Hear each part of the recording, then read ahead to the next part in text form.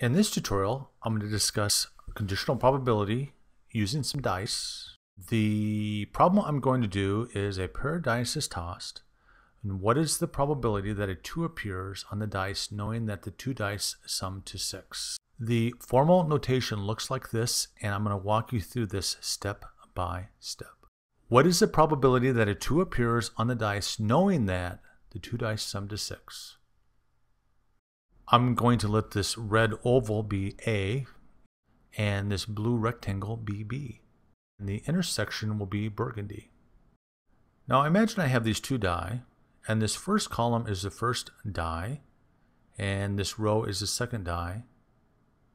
And in the middle here are 36 possibilities, which is my entire sample set.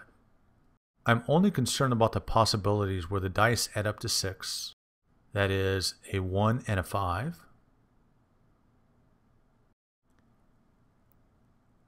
A 2 and a 4 add up to 6.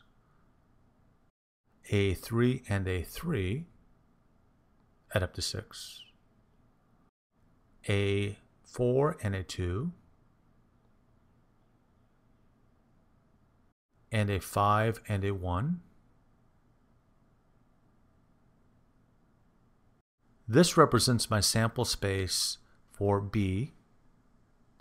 And I'll denote that as B in this little bracket and put those numbers there.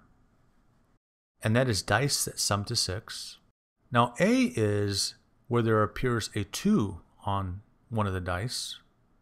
So a 2 appears on a 2-1, a 2-2, 2-3, so on and so forth, like this.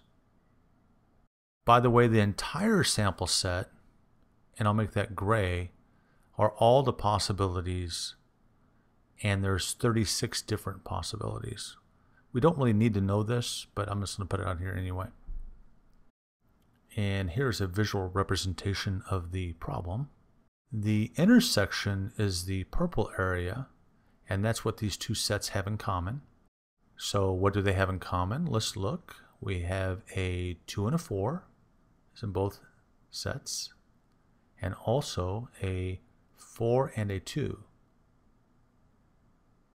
I'm going to get rid of all the gray, or this total sample set. Okay.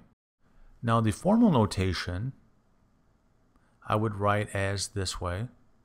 The probability of A knowing B is equal to the probability of A intersection B divided by the probability of B, and this is equal to the number of the intersection, which is 2 in this case, divided by the number in the set B. In this case, there's 5 of those sets, 5 pairs of numbers. Now I can answer my question, and that is simply 2, the number in the intersection, divided by the number in B.